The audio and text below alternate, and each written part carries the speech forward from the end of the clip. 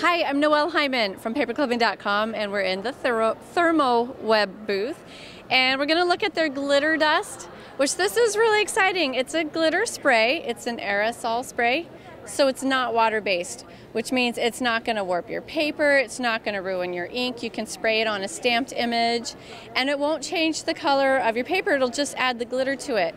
Also, the more you spray it, the more layers you do as you're spraying, the thicker or the more coverage you're going to get. So here's one that's been sprayed more, and here's one that's been sprayed just a little bit less.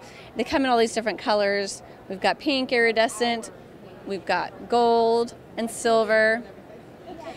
And if you look up at this gorgeous project here by Erin Yamabe, we've got all these beautiful roses that she made. They used their 3D dots under these buds so that they could get the three-dimension, the different layers, and then they use their iCraft dots underneath to adhere them.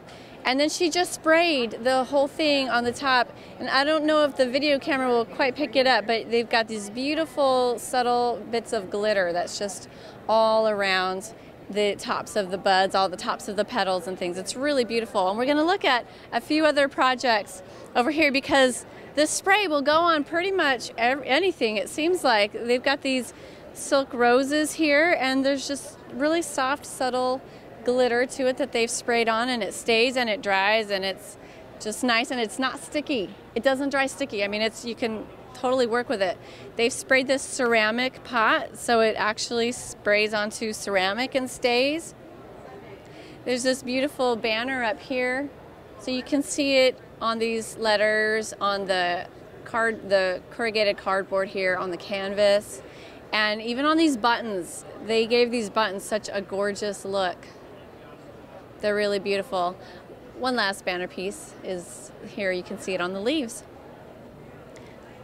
So that is a lot of fun. If you like glitter, you got to try this. It's called Glitter Dust. It's made by Thermo Web.